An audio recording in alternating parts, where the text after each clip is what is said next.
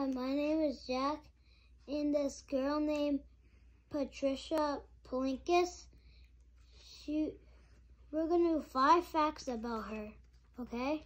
And look at the paper. See it? Looks good, right? Okay, let's go. 3, 2, 1, go. 1. She was born in 1943. 2. She was the first woman who played American football. 3. She was 5 feet 8 inches tall and 122 to 130 pounds. 4. The football team she played for was the Orlando Panthers. 5. The college she went to was Northern Illinois University. That was all today. Did you like it?